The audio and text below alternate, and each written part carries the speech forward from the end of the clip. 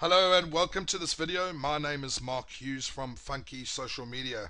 I'm on the Business Biscotti networking site here at the moment, which I'm a member of Business Biscotti, as love the idea of networking and an avid networker. Now on Business Biscotti, I set up this group called Online Marketing on a Shoestring. Basically a little group there where I share tactics and tricks on how to add a new dimension to your online marketing on a shoestring budget, or even in some cases completely free. Now there's a lot of buzz going around at the moment about this new site called Pinterest, which is at pinterest.com, which is over there. And just quickly, not going to go into a lot of detail, but Pinterest is a image and photo sharing site, social media site, where you can pin and other people's photographs and images. They can pin yours, they can like them, comment on them, and it's just a great way to engage your audience. From a business perspective, you can add, basically what they allow you to do is add storyboards. You can build a little storyboard around your business, especially if you might be in the retail market, say for instance doing jewelry. Add some really cool images of your jewels and necklaces, rings, etc.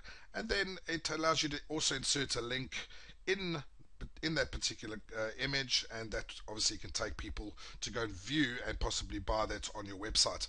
So anyway, without further ado, there's been a question on, well, I posed this question: do you want to know how to add Pinterest to your business fan page?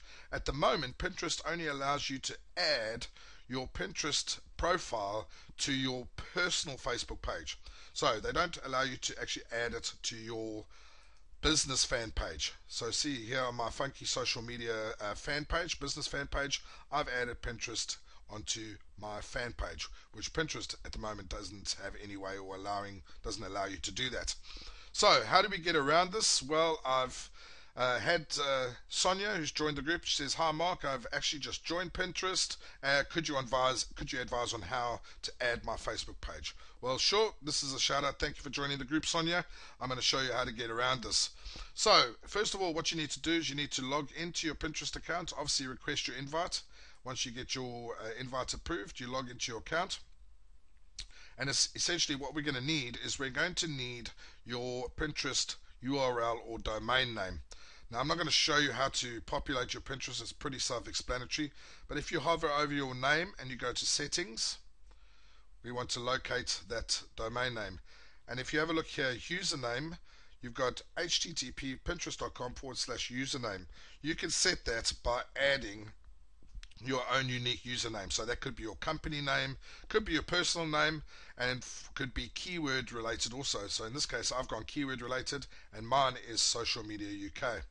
Right, so let's go back to click on boards, and up top here you'll see that my Pinterest domain name is being shown there.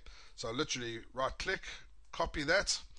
Then you want to hop over to Facebook, and obviously I've added mine to Funky Social Media already, so I'm just going to use a little test page. Just ignore this at the top. I haven't published it because I haven't added anything here, and I'm just using this for demo purposes. What you want to do then is you want to go into the search bar up the top here within Facebook search and just type in static iframe tab, and it's going to give you a whole lot of options, but this one here is with 41 million users is the one that I've picked. I'm sure it will work with any, but I've found this one to work the best. And you literally click on that, and that will bring you up to the screen here. It's where it says install the static iframe tab app to your Facebook page. So what does that mean?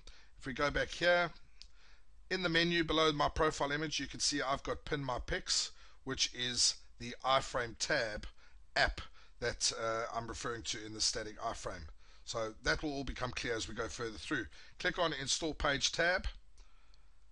That's going to say, right, now you want to add that particular iframe tab to your page. So if you've just got one page, you're just going to find one page, which is your business page here. I've got a few, obviously, in the profession that I'm in.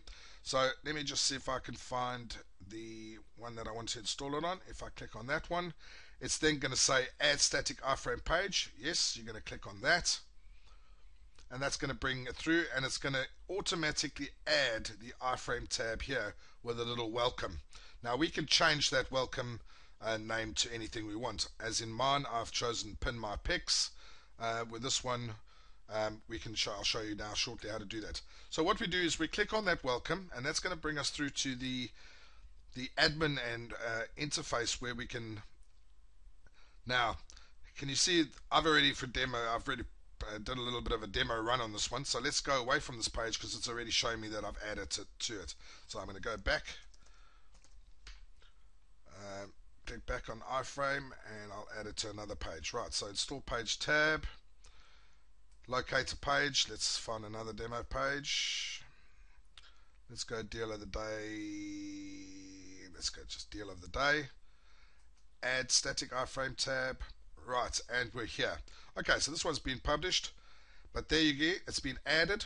Welcome. I'm going to click on that, and you're going to be presented with the admin interface, right, which is there. Okay, so it's showing your page because it's been published. It'll show you what your page is about, but we're not too concerned about that. All we need to do is you scroll down, forget about Facebook, Fangate, bug, and all that kind of thing.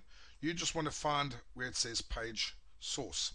So you're going to click on the little URL, select there, and this is where you're going to enter your URL to load in the iframe window, which in this case is your Pinterest URL that we grabbed earlier on. So literally, let's get rid of that, and you copy and paste that in.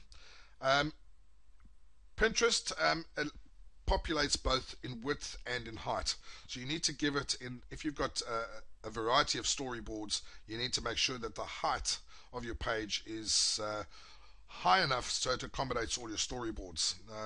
It's just, and I've worked out that the optimal height is around about 1200 px, which stands for pixels. Do not leave this unchecked, untick this hide scroll bars, because Pinterest goes from left to right and it goes wide as well as high. So if you click hide scroll bars, any boards that you've set up that go wide and to the right are going to be cut off, and your visitors will not be able to view them. Right, so then we go through here, non-fan page sources, FriendGate, FormGate, just ignore all of that. It's really not important. The very next thing that you want to do is to set your tab name.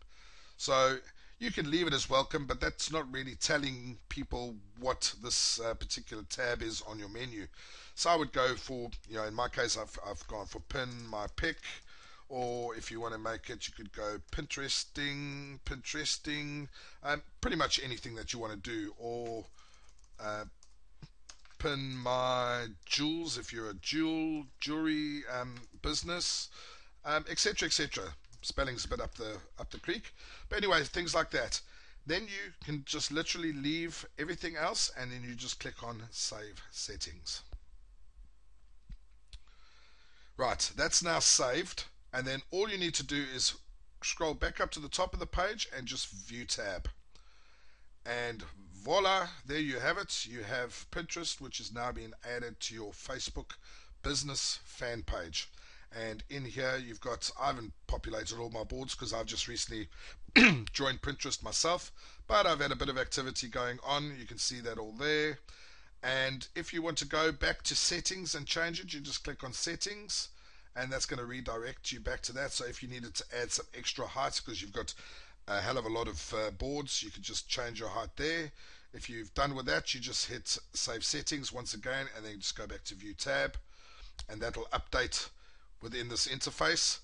Also, a little cool feature here, as once you start getting some activity within Facebook on your Pinterest page, you'll start noticing that you'll start getting some activity here in your stats on views, visit, likes, etc., which is a fantastic, really a great way of seeing that people are engaging with you.